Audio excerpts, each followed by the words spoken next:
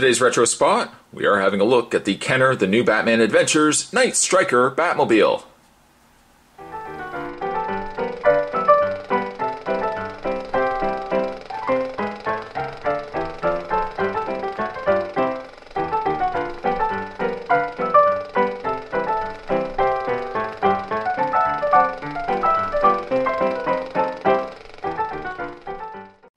Contains a hidden missile launcher and down below indicated a custom decal kit.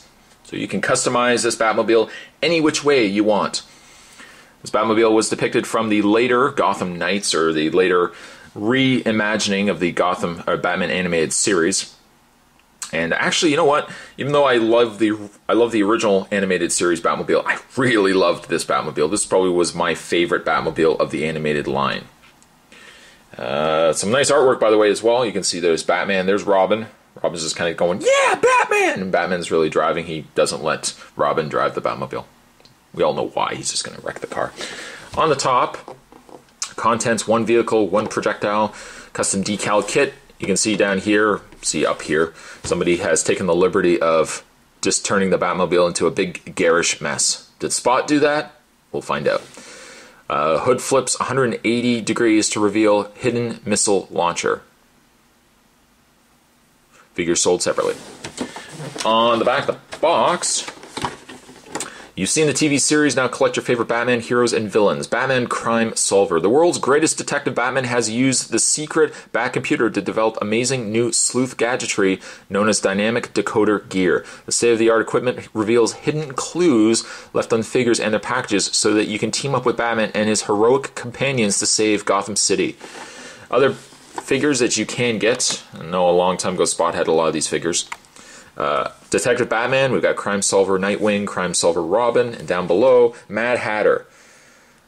If you were around at the time that Mad Hatter was released to retail, you know how much of a peg warmer Mad Hatter was.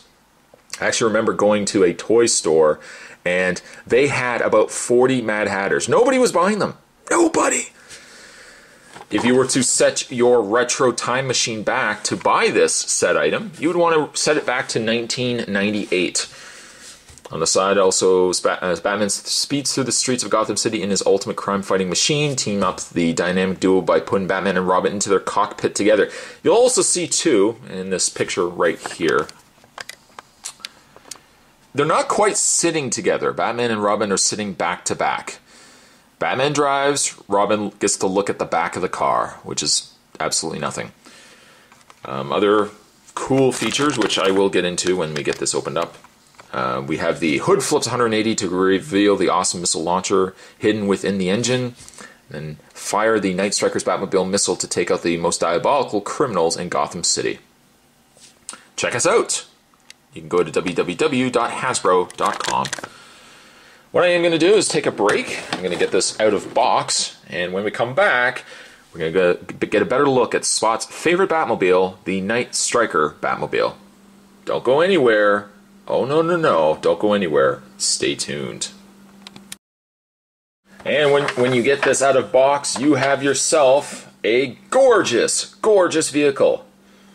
Definitely by far my favorite Batmobile of them all.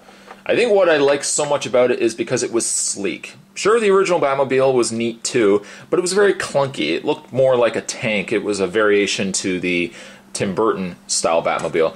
But I really like this Batmobile because the front grille, the front end of the car, had just that shape of a bat.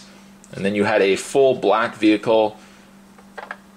Nothing on top of it, no colors, no additional anything else. It was just a sleek vehicle. Which then goes back to what I was talking about with the custom decal stick. Oh, and actually, you know what? Let's zoom into that as well. I like to there's a little bit of dust on here, but I like to the fact that there is almost the indication of a bat face, a bat head down at the bottom there.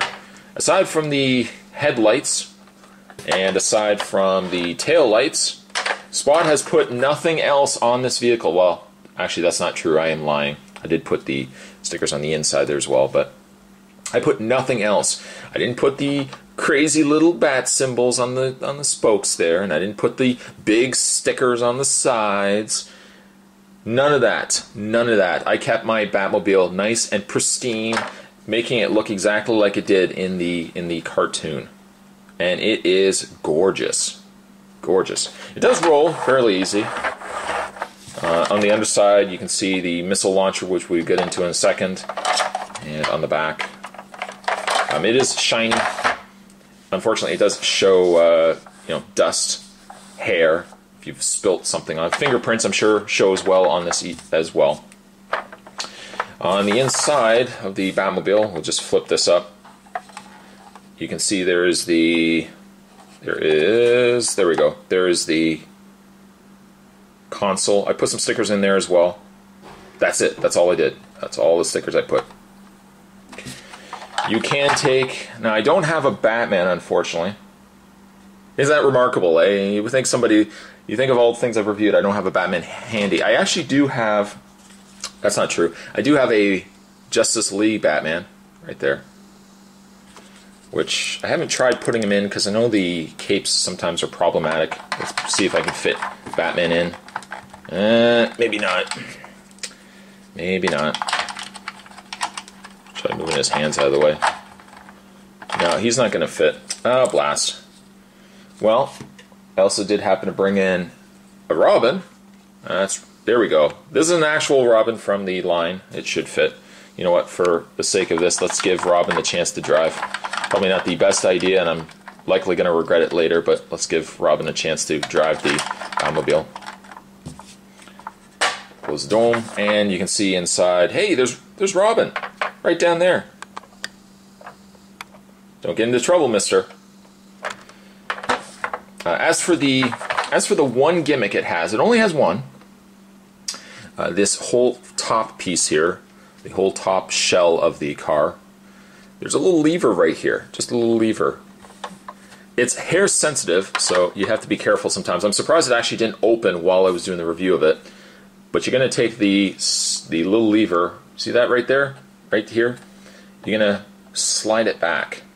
Just take your finger and just slide it back. When you slide it back, it flips this over. It basically just rotates the top area of the car over, and now you've got a firing missile, a little bat symbol missile. You're going to take this button right here, and you're going to fire it, and it fires off this bat symbol missile. Very cool indeed. I'm almost inclined just to leave the missile off, but you know what?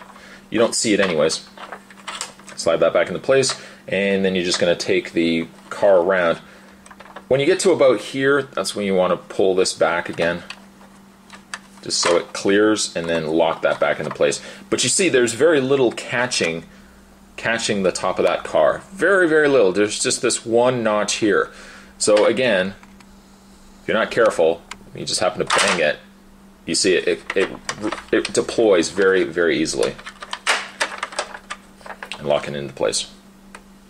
I wish this could have been springed, like it had a little spring in it, so when you pulled it back, it would automatically lock back. So there was no risk that it would always catch the front of the car. But it doesn't do that, that's alright.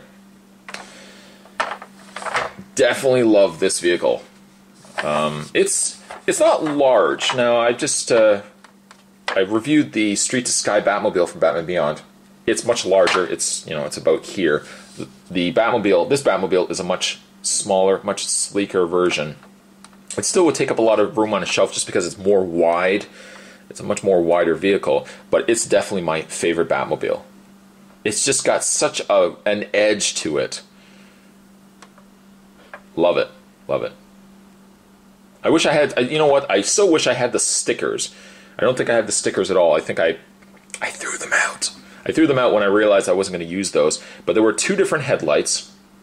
I think there were two different tail lights, and then there was all this other debris that you could put all over it. I wish I could have kept that, so I would have showed you guys the different stickers you could have chose. But I'm happy with the ones I picked.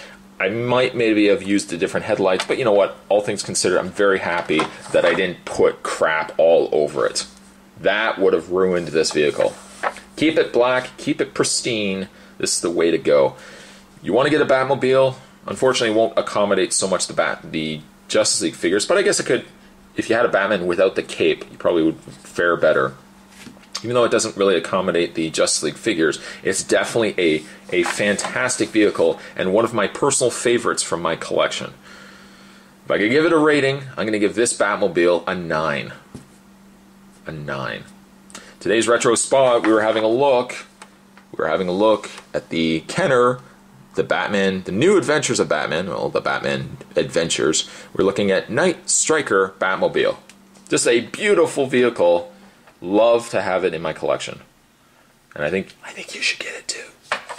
As always, thank you guys for watching. I'll see you guys next time. Ooh, yeah, Batman!